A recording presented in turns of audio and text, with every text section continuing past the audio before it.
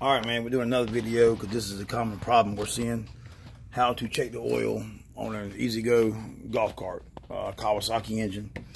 You pull your dipstick out, wipe it off on something. I'll use my pants leg because I'm work pants. Now, a lot of people are taking the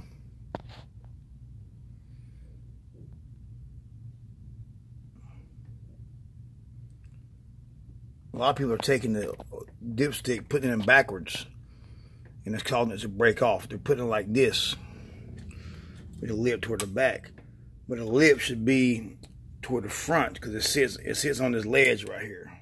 So make sure when you put the dipstick back in there, you put it with the lip over the edge of the valve cover.